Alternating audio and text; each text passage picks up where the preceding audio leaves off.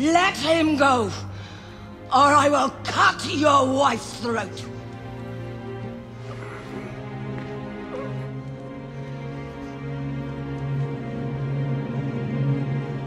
I'll find another.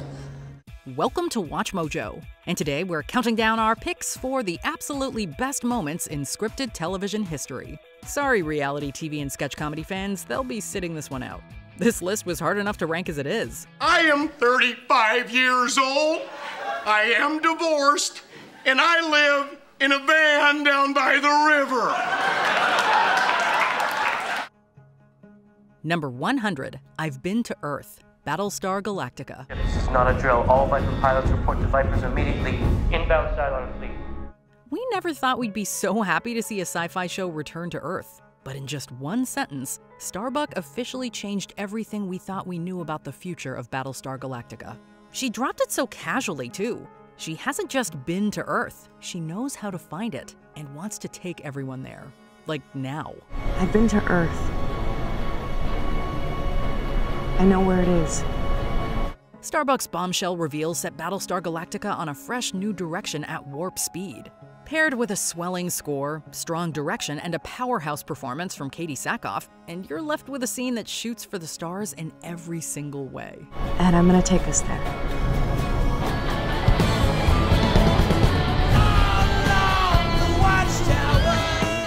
Number 99, Janet's Failsafe, The Good Place. I should warn you, I am programmed with a failsafe measure. As you approach the kill switch, I will begin to beg for my life.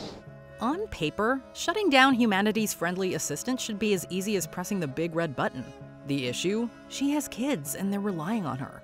Just kidding. Janet is programmed to beg for her life anytime someone comes near her off switch. And as Chidi and Eleanor learn firsthand, she's very convincing. Look at Tyler. Tyler has asthma, but he is battling it like a champ. Look at him.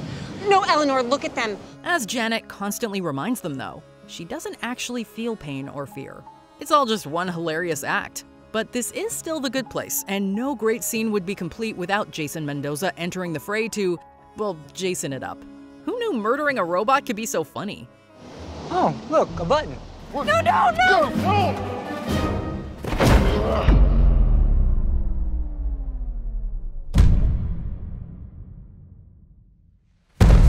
Oh man, I wanted to push that button. Number 98, Denny's Death, Grey's Anatomy. And now he's going to the morgue. Isn't that ridiculous?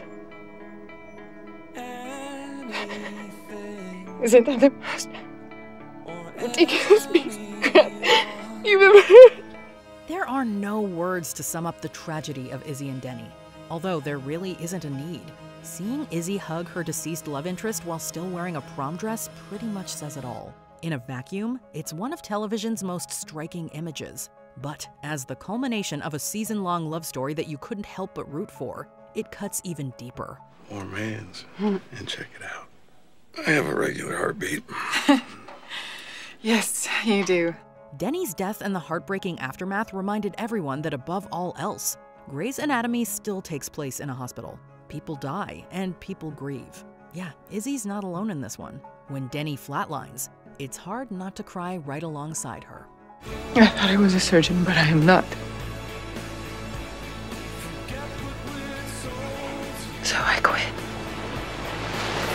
Izzy.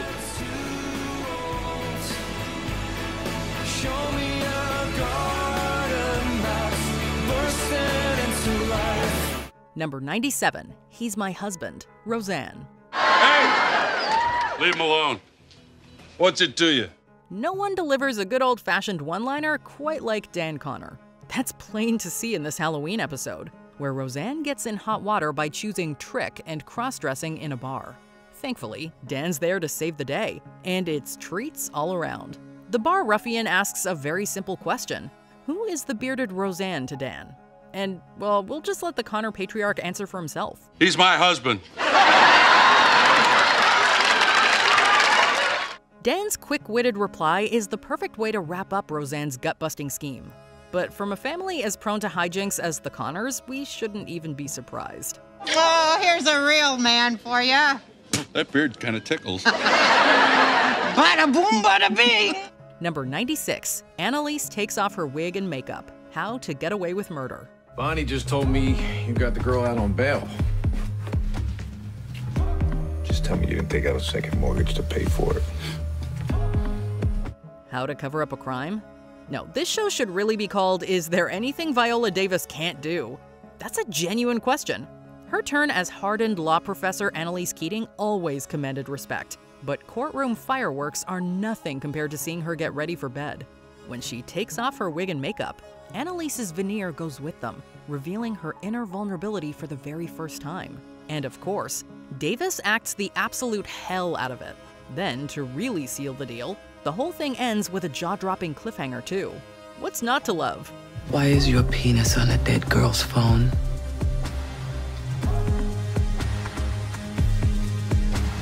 Number 95, Jazz Time, Severance.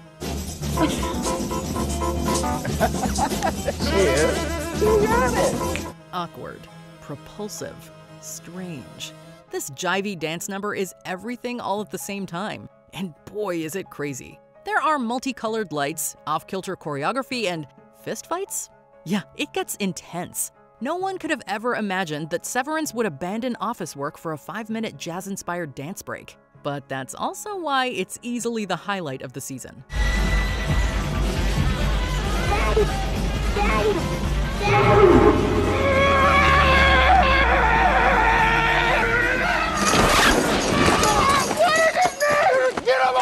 Coming from a show like this, that is high praise. After all, Severance knows how to drop a plot twist. We're still not over the whole deal with Mark's wife. And yet nothing sums up the show's delightfully weird side better than this impromptu jazz number. The music dance experience is officially canceled. Number 94, Final Fusion, Steven Universe.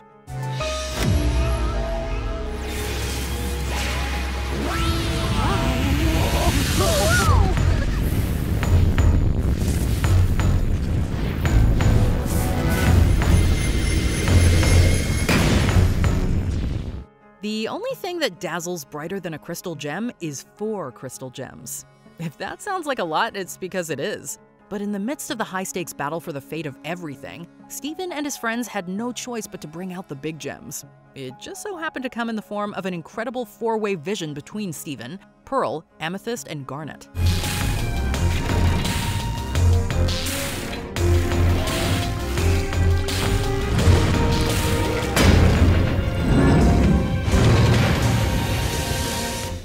Its name? Obsidian. The cathartic transformation towers above everything the series had done to that point, both figuratively and literally. They say bigger isn't always better, but in the case of this climactic fusion, we have to respectfully disagree. Oh, Starlight, what are you doing crawling in here? You want your legs back? You want your planet back? Surely you can understand why I can't let you leave. Look what you did to yourself last time. Number 93, Matthew proposes to Mary, Downton Abbey. Well then. I haven't forgiven you because I don't believe you need my forgiveness. Well, here it is. The grand romantic gesture to end all grand romantic gestures. Mary is about to head to America, thinking she's lost her chance, when Matthew decides to get down on one knee and pop a very long overdue question. Covered in a breathtaking flurry of snow, the whole moment feels like something out of a fairy tale. Did we mention it aired on Christmas Day? Lady Mary Crawley, will you do me the honor of becoming my wife?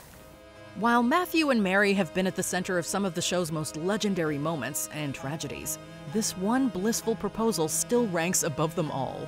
If their kiss didn't make you squeal with joy, you either haven't seen Downton Abbey or you're lying. Yes.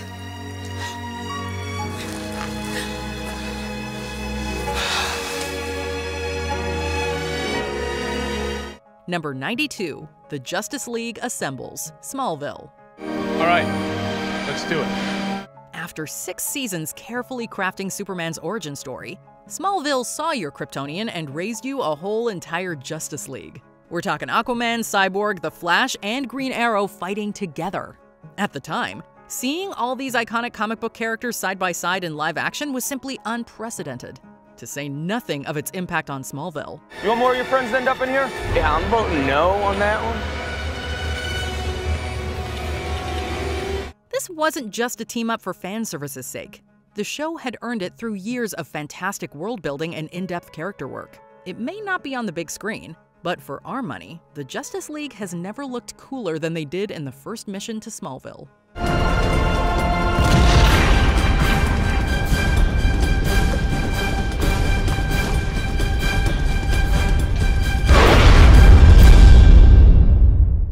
Number 91, the first Super Saiyan transformation, Dragon Ball Z. Frieza! I must admit that spirit bomb of yours sure packs a wallop. Over the years, there have been a lot of last-minute power-ups and downright iconic transformations. But no matter the medium, they all share a debt to Goku and Frieza. Their fight on the exploding planet Namek is as legendary as it gets, mostly thanks to the debut of a certain Saiyan hairstyle.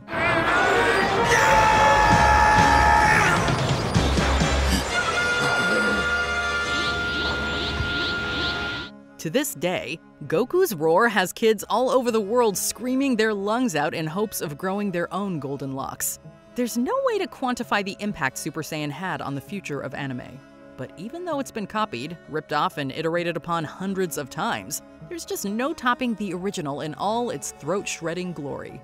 Gohan, listen very carefully. You must leave this planet now and take Piccolo with you. Got it?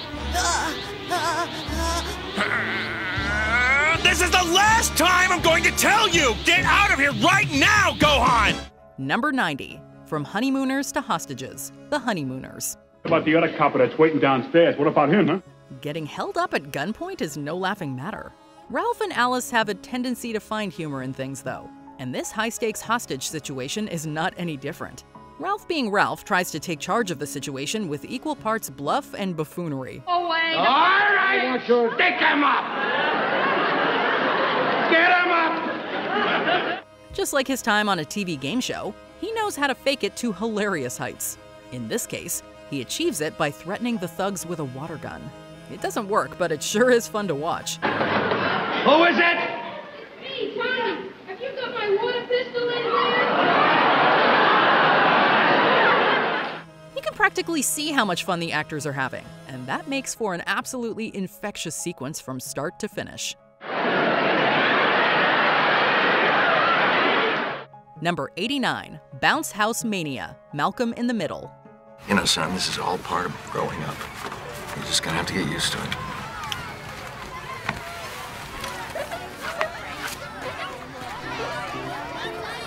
No, I don't. I can go back. Number 88, The Eds Break Reality, Ed, Ed, and Eddie. Yo, Ed, please. I got you. How's he put on a hat? Are we rich yet, Double D? It's all become very complicated, Eddie. Number 87, Offred's First Ceremony, The Handmaid's Tale. Good evening. Dear? Now let's get started. Number 86, Richie Wants Fonzie at Christmas, Happy Days. I accept your invitation.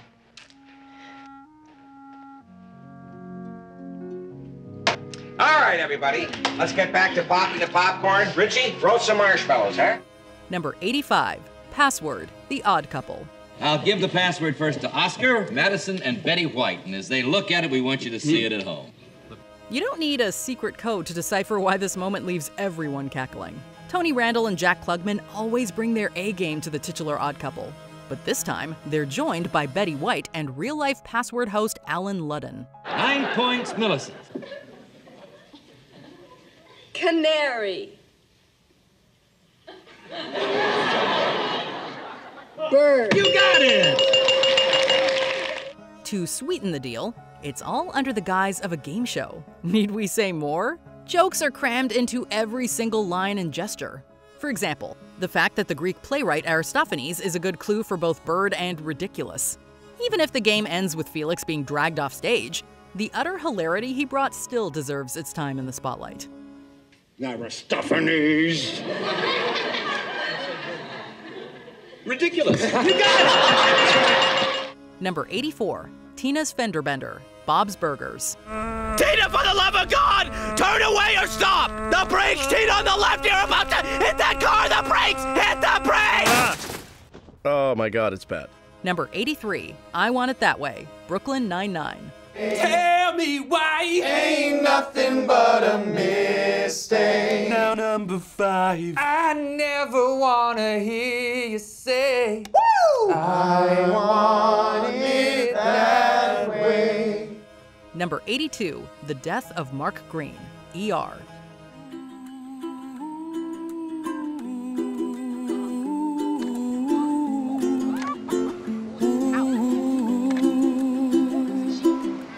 Number 81, Jack Goes Back Once and For All, Samurai Jack.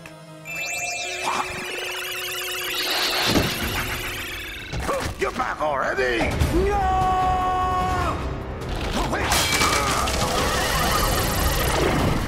Number 80, Opie's Sacrifice, Sons of Anarchy. We decide our fate. Outnumbered, imprisoned, and forced into an impossible choice, Harry Opie Winston still went out on his own terms. Jax was technically supposed to call the shots, but when he can't decide which of his friends to sacrifice, Opie makes it for him via a very satisfying headbutt. Am I choosing or you? Michael. No. From there, Opie gets a pipe, some last words, and one hell of a violent funeral service. It's a stomach-churning sight, especially since Jax and the others have no choice but to sit and watch their friend's final moments. And yet a bloody, no-holds-barred prison skirmish is exactly the way someone like Opie deserved to go out. I got this.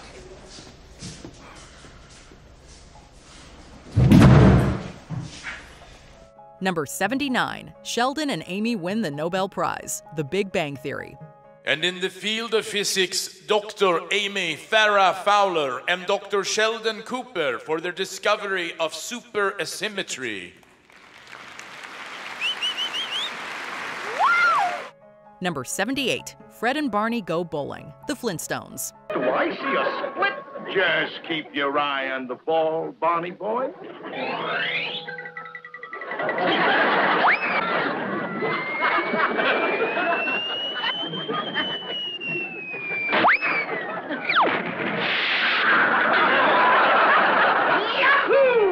Number 77, Fold in the Cheese, Schitt's Creek. Here's what you do. You just fold it in. Okay, I don't know how to fold broken cheese like that. And I don't know how to be any clearer. You take that thing that's in your hand, and you... If you say fold in one more time. It says fold it in! Number 76, Schoolyard Smackdown, Cobra Kai. Oh, it is on!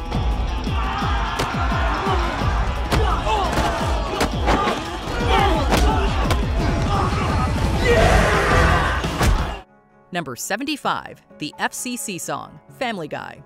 They will clean up all your talking in a manner such as this. They will make you take a tinkle when you want to take a piss. He may not quite represent those good old-fashioned family values, but Peter Griffin sure can carry a tune. In this case, his ballad is about the Federal Communications Commission's heavy-handed censorship. And of course, it's complete with a montage of extremely risque moments. Trust us, it is guaranteed to stay in your head for weeks. Take a tip, take a lesson. You'll never win by messing with the fellas at the freaking FCC. If only for its laugh-out-loud lyrics.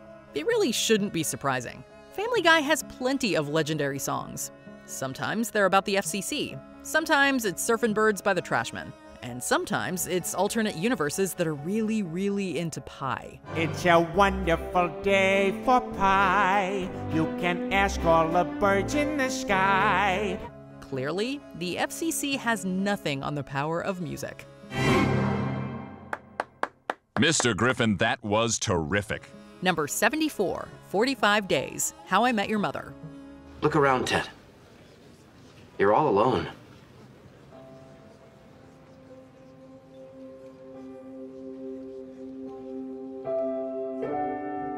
Kids, it's been almost 20 years since that cold April night in 2013. And I can safely tell you, if I could go back in time and relive that night, there's no way in hell I'd go to robots versus wrestlers. Number 73, Jack Kills the Drazens, 24.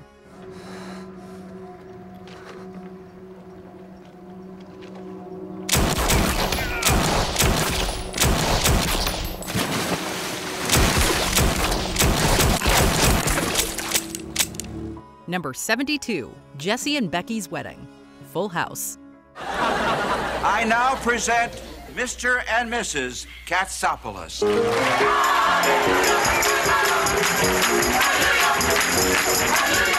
Number 71, Nate buries Lisa, 6 feet under.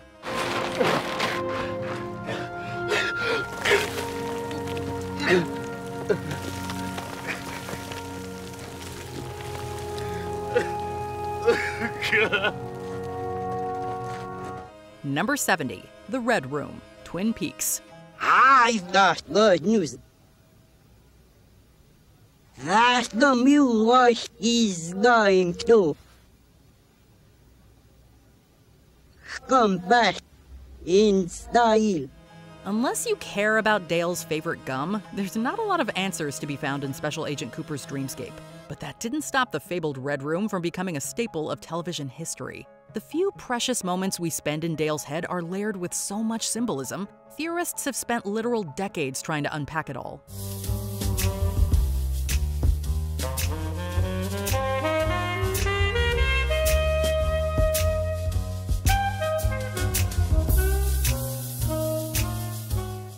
The garbled dialogue and lack of background music adds an unnerving off-kilter tone too, just in case it wasn't creepy enough.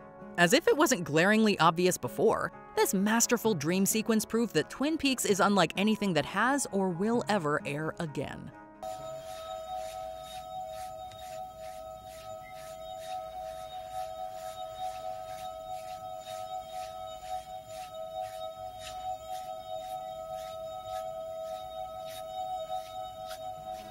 Number 69, The Apartment Hunt, Broad City.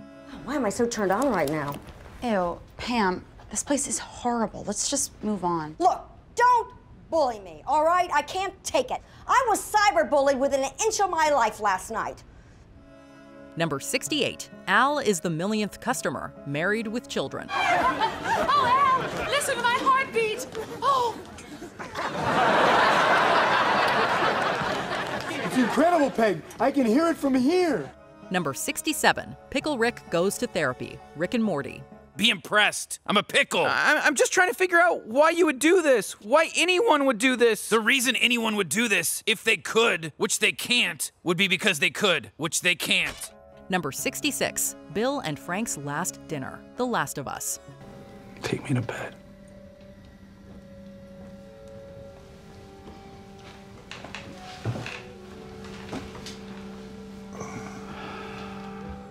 Number 65, The Tulsa Race Riot, Watchmen.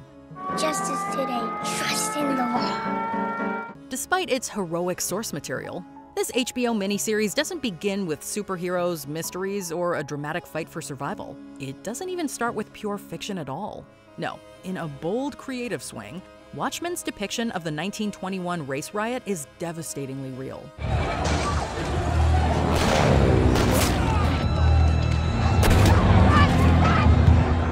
The historical context adds a soul-crushing emotional weight to every bomb and gunshot. The final product is not for the faint of heart by any means. It bears repeating. These are the opening minutes of the very first episode. Watchmen daringly refuses to pull its punches, and instead leaves a harrowing first impression that really needs to be experienced for itself. Are you coming too? We're gonna be right behind you. Number 64, Negan Says Hi, The Walking Dead.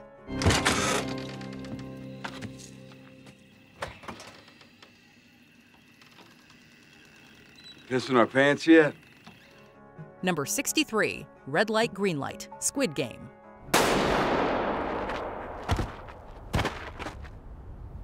방금 무슨 소리예요?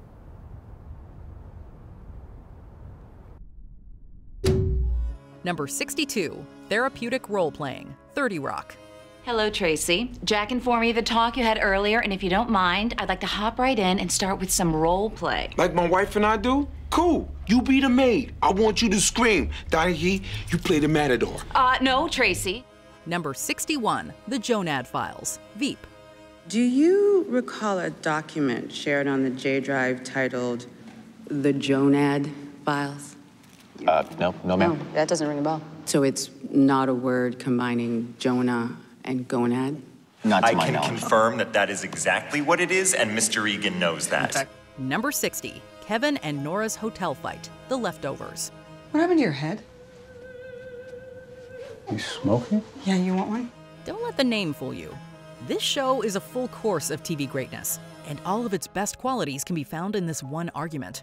Inside a claustrophobic hotel room, Kevin and Nora finally bear it all. The music builds, the insults get meaner, and smoke rises from a book burning in the sink. We never have to talk about it again, because that's what we do. We don't talk about anything. What do you want to talk about? But most importantly, all of Kevin and Nora's sordid history is finally spilled out in the form of a single gut-wrenching back and forth. It's the kind of drama that can only be achieved by a show with years of storytelling history under its belt. Now, can someone please explain how the show never won an Emmy? You were relieved, just say it. And now you want a new baby? Are you insane? Or are you afraid you're gonna give that one away too?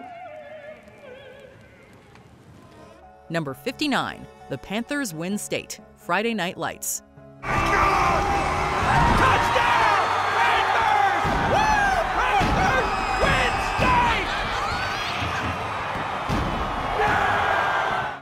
Number 58, Cartman's Revenge on Scott Tenorman, South Park. Do you like it? Do you like it, Scott? I call it Mr. and Mrs. Tenorman chili. Oh my God! Number 57, The Sky is Falling, The Golden Girls. You better beware, the message is clear. The military fire, the prospect galling. It's run for your life, the sky is falling. Number 56, Homelander and Maeve abandon the plane, The Boys.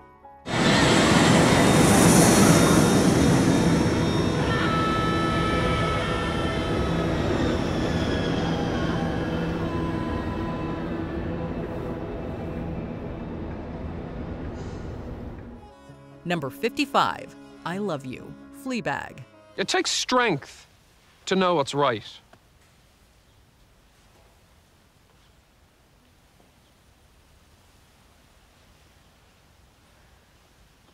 And love isn't something that weak people do. Few shows balance humor and tragedy as effortlessly as Phoebe Waller-Bridge's magnum opus. For every laugh elicited by Claire's horrific haircut, there were a few tears shed too. Most notably when Fleabag and the priest say their farewells at the bus station. It's a lovely moment and all, but it really should have come pre-packaged with a box of tissues. I love you.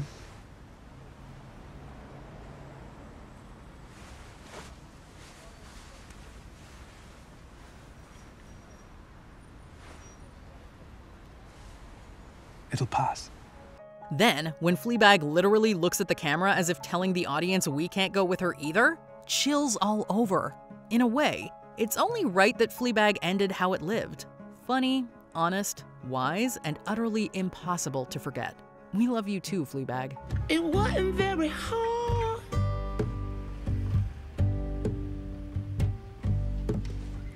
I spent all this time trying to figure out why.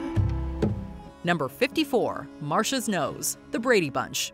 10, 64, 50, 80, 90, hey! Hey, you guys. Oh, my nose! Marsha, stop. You okay? Number 53, showing Van Gogh his impact, Doctor Who.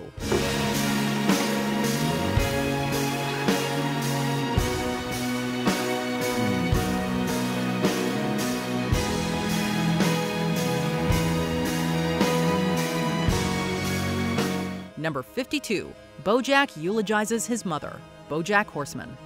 Like, how hard is it to do something nice for a person? This woman at the Jack in the Box didn't even know me. I'm your son. All I had was you. Number 51, Eleven's Farewell, Stranger Things. Come on, kill him, bastard! Hit him again! Come on! Number 50, Bruce Wayne vs. Batman, Batman the Animated Series. You're not well, Mr. Wayne. You need professional help. Liar! You know what's going on. This is a dream, and you're the one responsible. He is darkness. He is the night. He is Bruce Wayne? Trapped in a dream world, Bruce is faced with a reality where his parents never died and he never put on the cowl. But when another Batman starts wreaking havoc, the billionaire playboy has to decide whether his crusade is worth his happiness. The ensuing fight encompasses the reason Batman the Animated Series is such a beloved classic. It got dark. After all, what other franchise could have gotten away with nearly killing Batgirl? Whether in comics, animation, live action, or beyond, seeing Bruce Wayne literally fend off his own darkness is one of the coolest Batman moments of all time.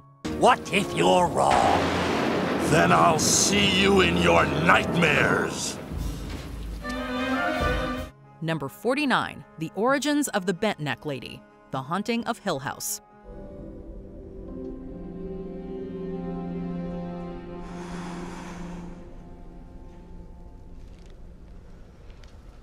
Nellie.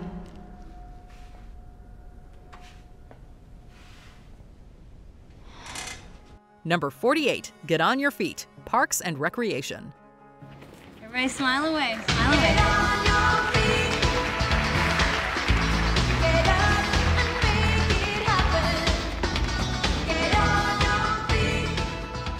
Number 47, Maud's Abortion, Maud.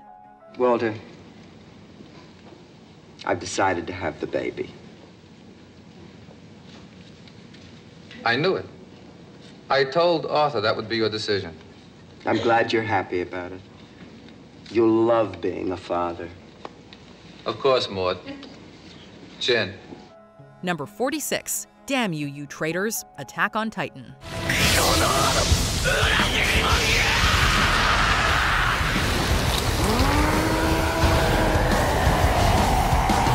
Number 45, Picard Fights for Android Rights, Star Trek The Next Generation. Your Honor, we'll stipulate to all of this. Objection, Your Honor. I want this read. All of it. Believe it or not, one of sci-fi's most impactful moments takes place in a courtroom.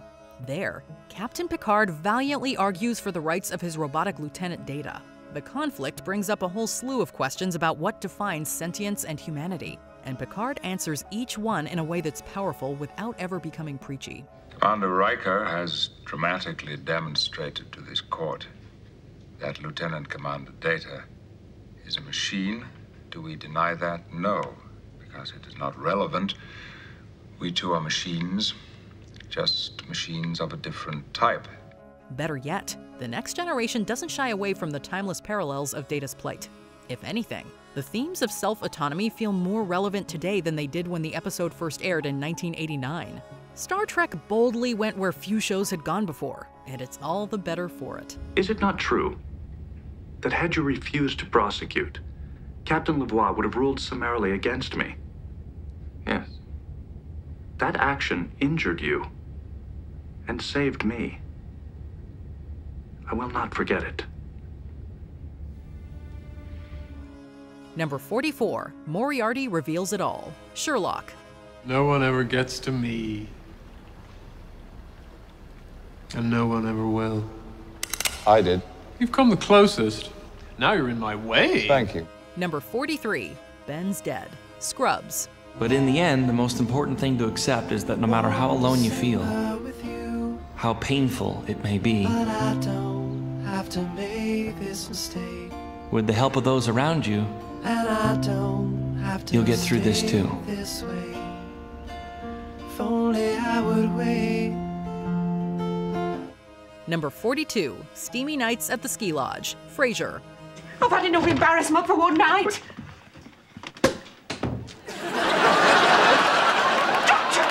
Daphne! Frasier! I'm sorry, wrong room! Number 41, Richard Kimball Clears His Name, The Fugitive. Tuesday, September 5th, the day the running stopped.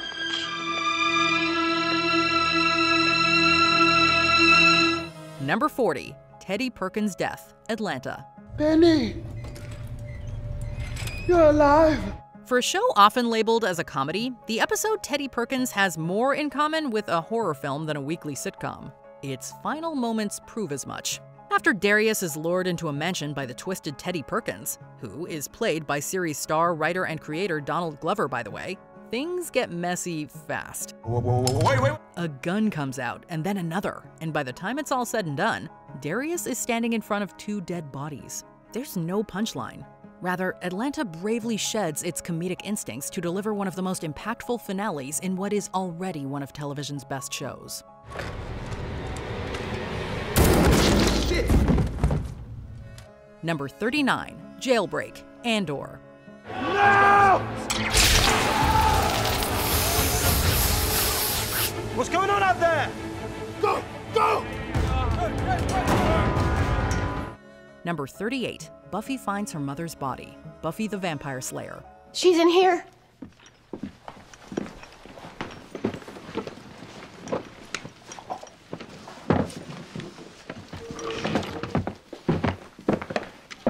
I'm getting no pulse. Let's lay her out. Number 37, Liberating the Concentration Camp, Band of Brothers. Open it up, sir.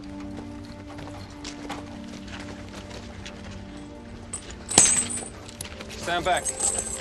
Give us some room here. Stand back. Back.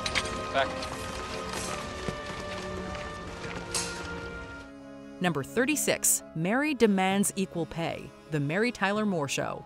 Murray, Gordy, would you say that I'm doing, as good a job as the guy who was the associate producer before me? Better. Oh, much better.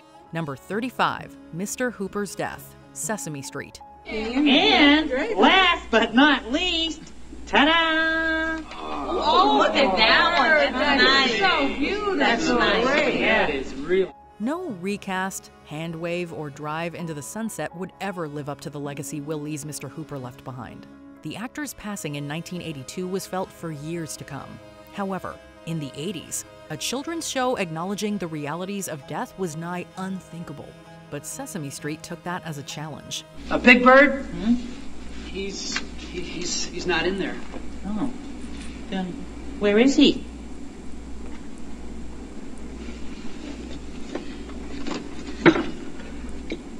Big Bird, don't you remember we told you Mr. Hooper died?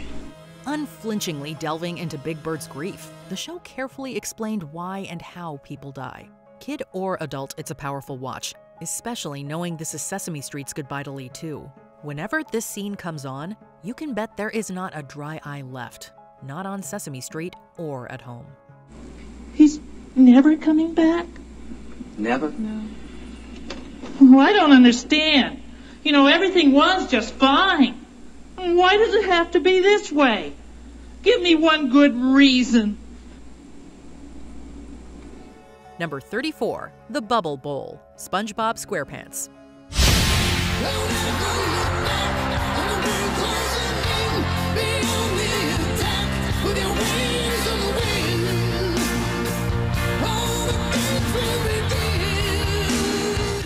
Number 33, Ellen Comes Out, Ellen. Susan, I'm gay.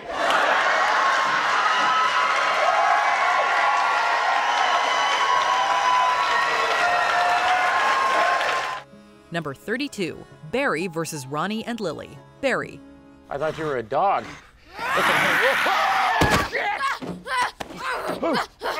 Get off me! Get off me! Number 31, America is not the greatest country in the world, The Newsroom. There is absolutely no evidence to support the statement that we're the greatest country in the world. We're 7th in literacy, 27th in math, 22nd in science, 49th in life expectancy, 178th in infant mortality, 3rd in median household income, number 4 in labor force, and number 4 in exports. We lead the world in only 3 categories: number of incarcerated citizens per capita, number of adults who believe angels are real, and defense spending. Number 30, Mulder Meets Scully, The X-Files. Most shows don't have their most iconic moments in their first episode, but in the case of The X-Files, there is one scene that is particularly memorable. Are you familiar with the so-called X-Files? I believe they have to do with unexplained phenomena. More or less. The reason you're here, Agent Scully, is we want you to assist Mulder on these X-Files. Dana Scully and Fox Mulder are household names now after having been in the pop culture zeitgeist for most of the 90s, and the scene in which they meet is classic. They are FBI agents with very different traits, and when they meet for the first time, the stage is set for what their relationship would look like throughout the show. Agent Mulder, I'm Dana Scully. I've been assigned to work with you. Oh, isn't it nice to be suddenly so highly regarded? So who did you take off to get stuck with this detail, Scully? Mulder is entertained by Scully's new role trying to debunk his cases, and while it's clear that they are total opposites, we know in that moment they have real lasting chemistry. Number 29, Dexter discovers Rita's body. Dexter.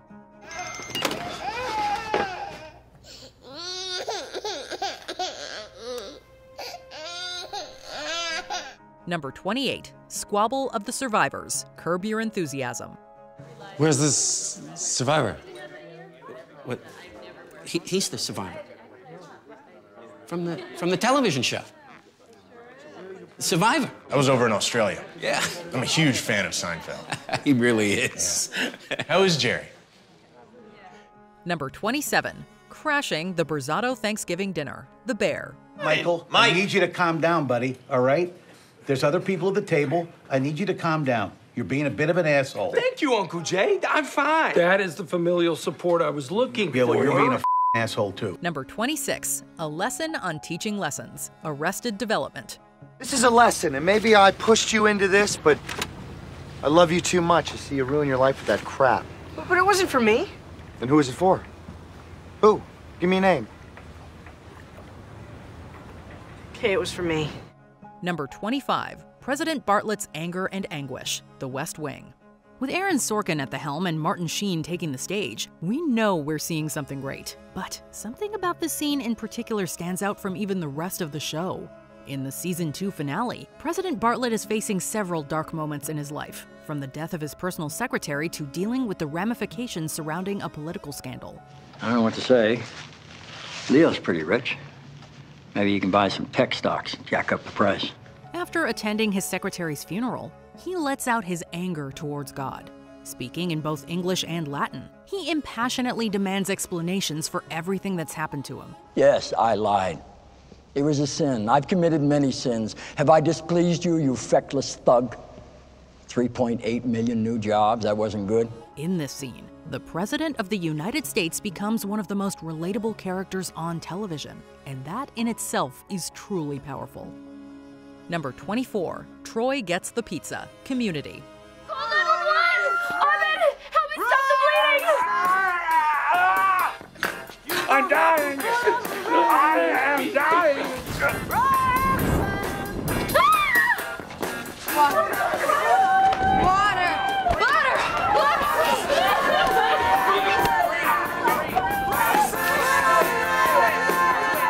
Number 23, Prison Escape.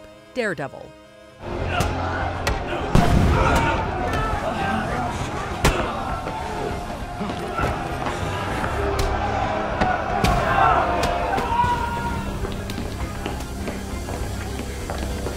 Number 22, Pepe Sylvia. It's Always Sunny in Philadelphia.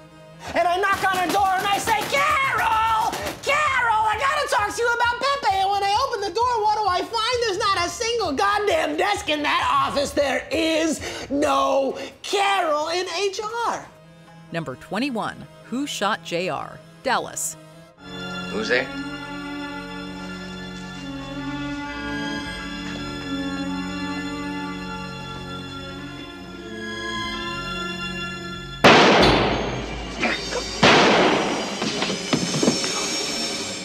Number 20, Tracking Shot. True Detective.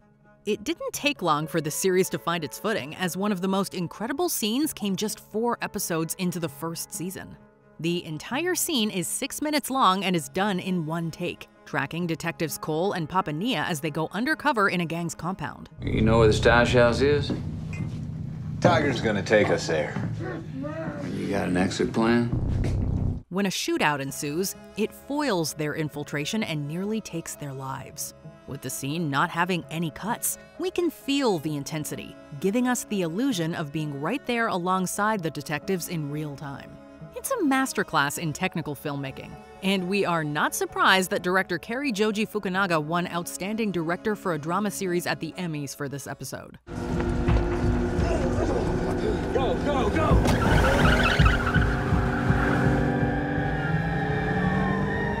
Number 19, Socks and Shoes, All in the Family. Archie and his son-in-law Michael, better known as Meathead, famously never see eye to eye throughout All in the Family. One of the best scenes with them is when Archie hilariously shows Michael how to put on socks in his shoes. Suppose there's a fire in the house and you gotta run for your life. Your way, all you got on is one shoe and a sock. My way, you got on a sock and a sock. You see, you're even. He teaches him how to put them on properly, and even though Archie is blunt and crass in his delivery, it really is a father-son moment that has us both in stitches and our feels. Another memorable moment happens in a much later season when Gloria and Mike say goodbye to Edith and Archie. I know you always thought I hated you. Oh.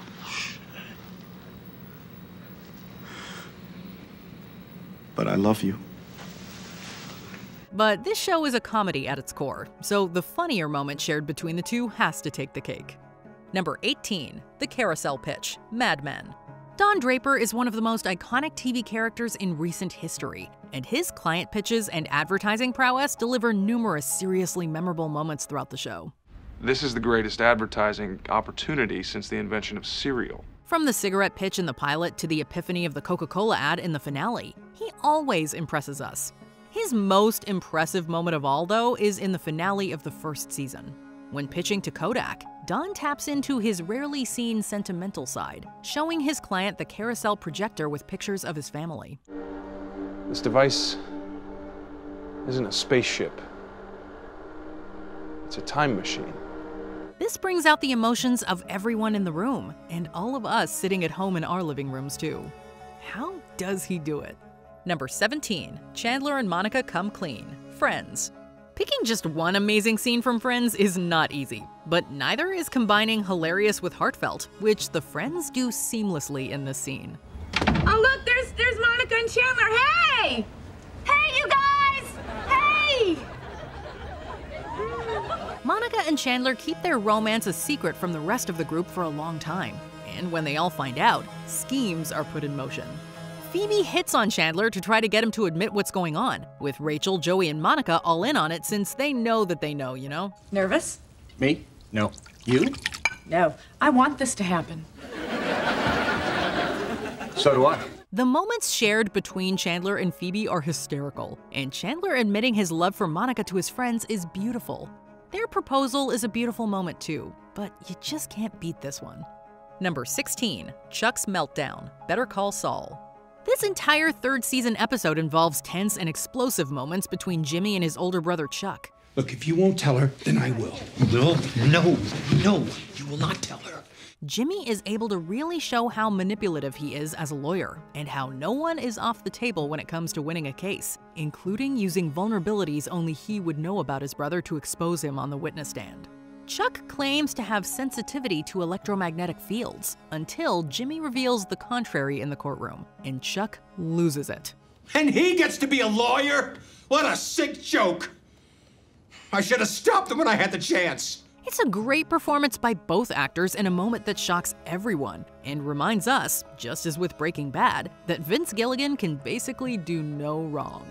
Number 15, Dinner Party Meltdown, The Office.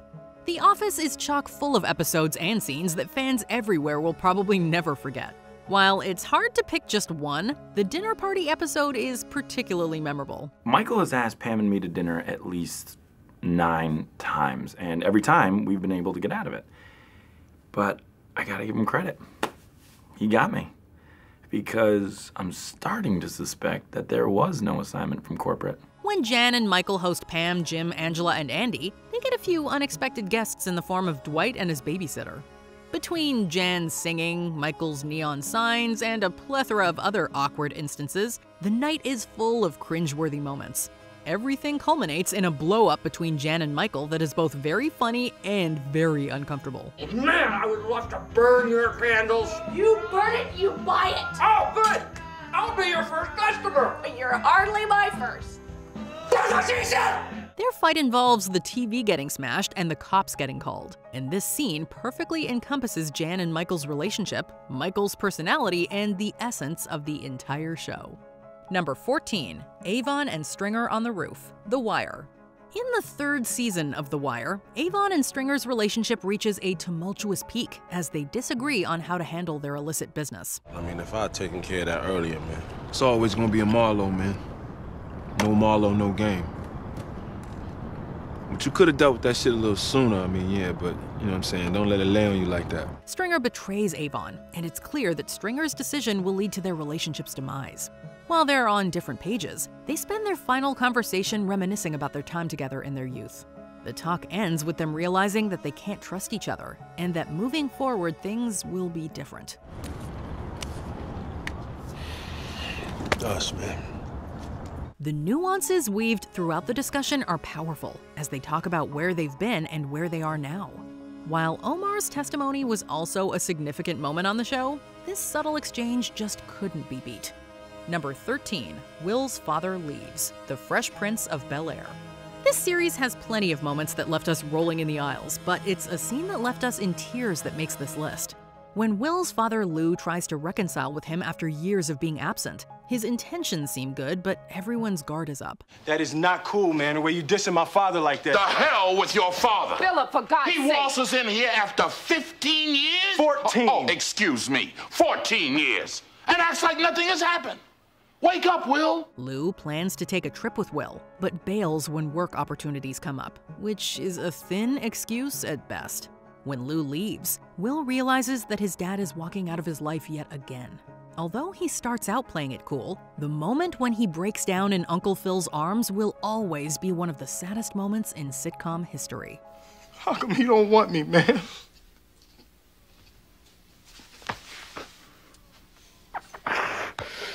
Number 12, Kendall's press conference, Succession.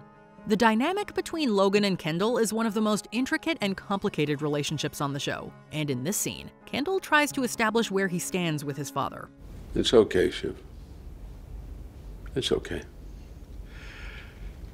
It had to be done. Up until this point, Logan has always been one step ahead of Kendall, or he was able to use his power to keep him in line.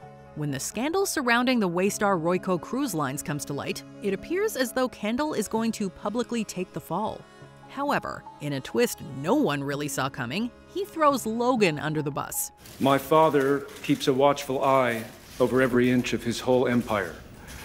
And the notion that he would have allowed millions of dollars in settlements and compensation to be paid without his explicit approval is utterly fanciful. It's a turning point in the series. It left viewers speechless, and it's one of the greatest moments on television in recent history.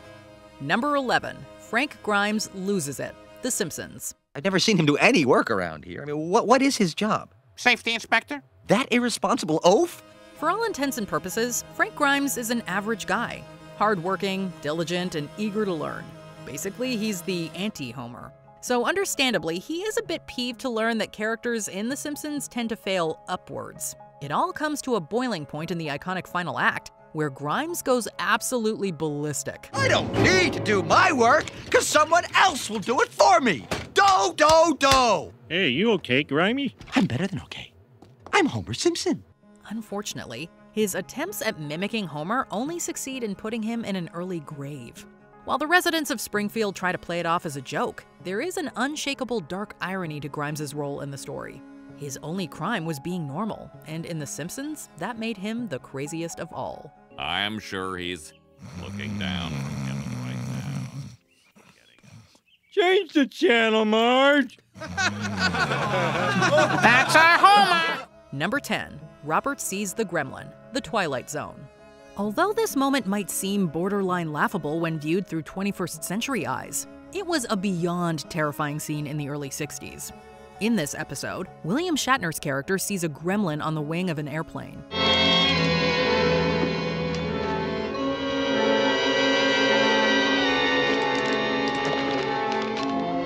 Considering that his character has recently suffered a nervous breakdown and no one else on the plane can see the gremlin, it's a Hamlet-esque scene that leaves us wondering if he's gone crazy. The entire episode is strung together by a terrific performance by Shatner, who eventually goes to great lengths to get rid of the gremlin.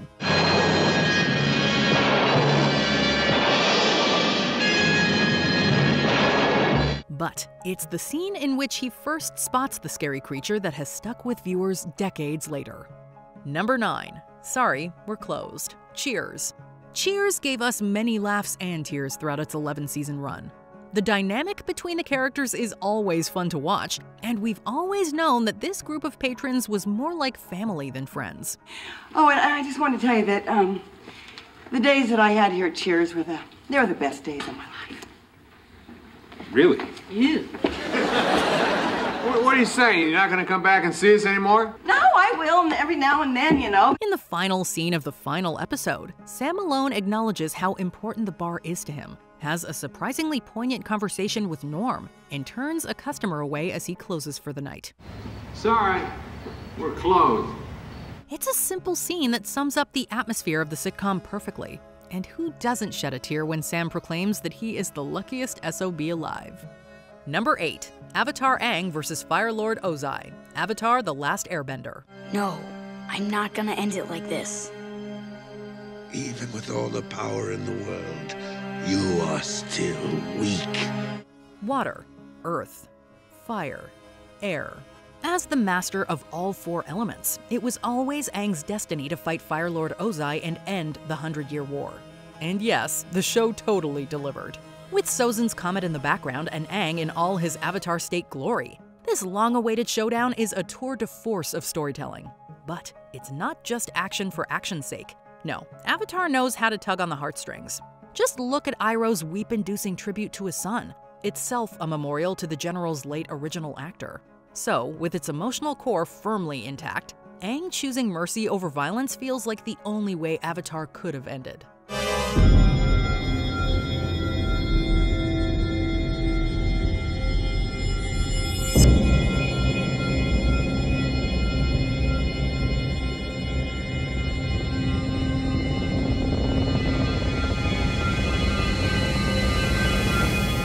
Number 7. The sea was angry that day, my friends. Seinfeld. This iconic sitcom is known for being endlessly quotable, with moments that have impacted pop culture years after its final episode aired. From the soup Nazi to the parking garage to the contest, there are almost too many choices to pick from, but George's daunting tale of saving a whale is one we will not soon forget. What's going on over here?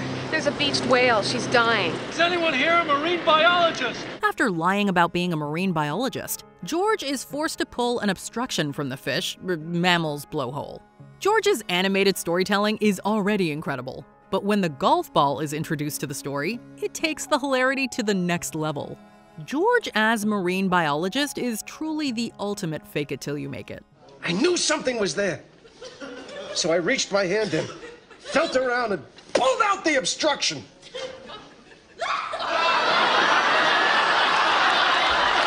Number 6. Desmond and Penny's phone call. Lost. The episode in which we see the infamous call between Desmond and Penny is certainly one of the more memorable and emotional ones in the series. I know this doesn't make any sense because it doesn't make any sense to me, but 8 years from now, I need to call you, and I can't call you if I don't have your number. What? Needless to say, the scene shared between them is tragically beautiful. Desmond is experiencing intense flashbacks and forwards while being unable to anchor himself at any point in time. No matter where he is, he's trying to find Penny.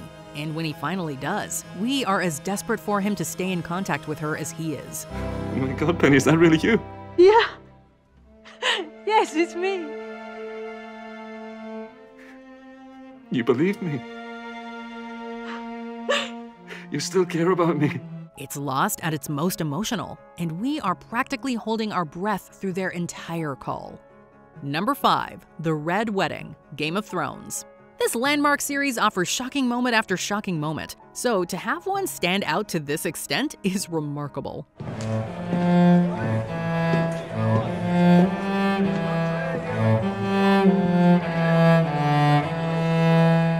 During Edmure Tully and Rosalind Frey's wedding feast, Robb and Talisa Stark are shockingly and brutally murdered by the Freys, along with the Bannermen, and Catelyn Stark also falls victim to this betrayal.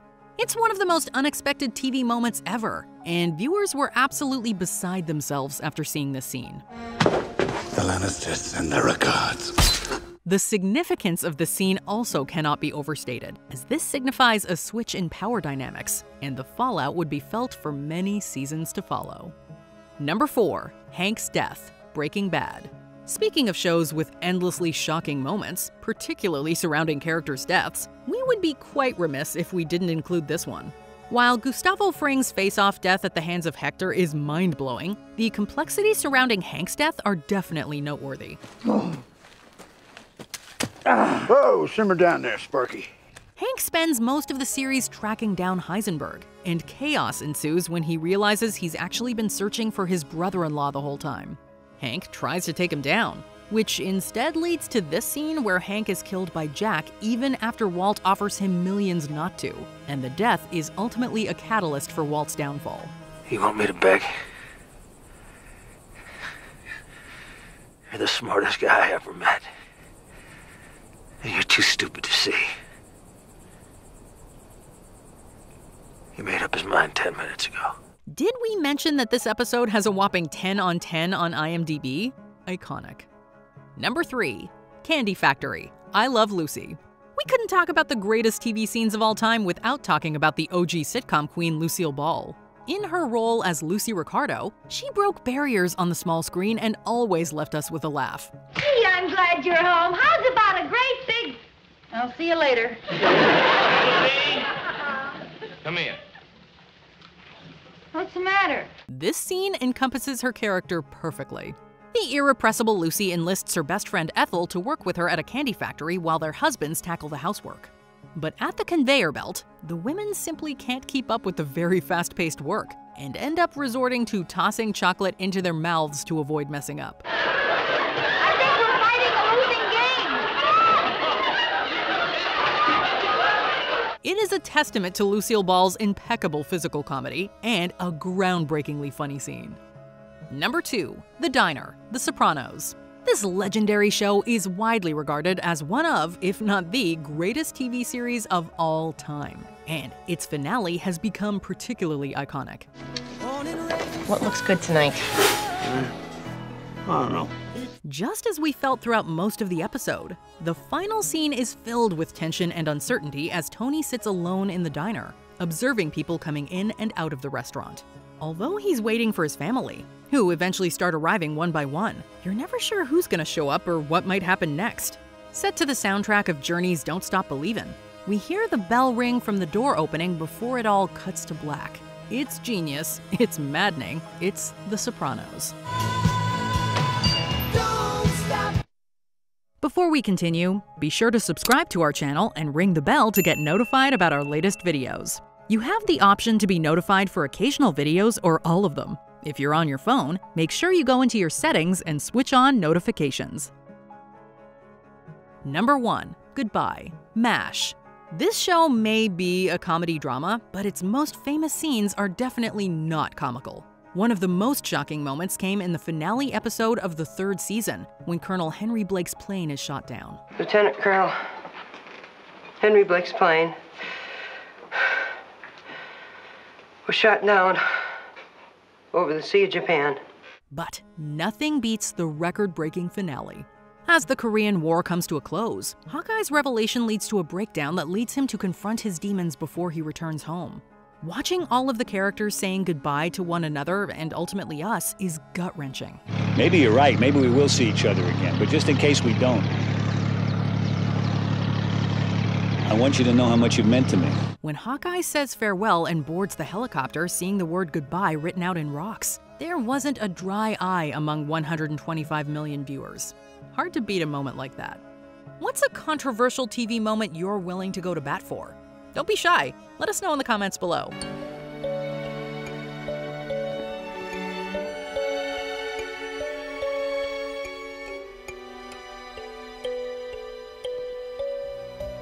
Did you enjoy this video? Check out these other clips from WatchMojo, and be sure to subscribe and ring the bell to be notified about our latest videos.